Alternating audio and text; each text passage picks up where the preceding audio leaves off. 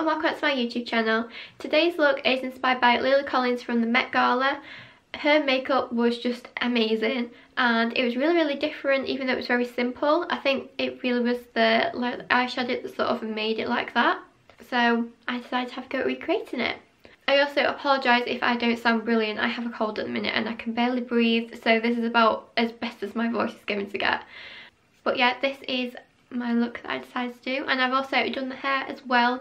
It is not perfect, and these flowers are actually real, as I couldn't find any fake ones that were white and small, so I had to compromise and use real ones, which don't work quite as well and they don't stay in your hair as well either. But I'm only sitting at home doing this, so it doesn't really matter. Get to subscribe to my channel, as I do a lot of celebrity and also film character recreation looks, as well as just makeup that comes to me and it's normally a little bit bright, a little bit different, or it's using a new palette, or I don't know, I do fashion as well. I do a bit of everything. Not really explaining that very well, but you know what I mean. So without further ado, this is my Lily Collins Meta Gala inspired look.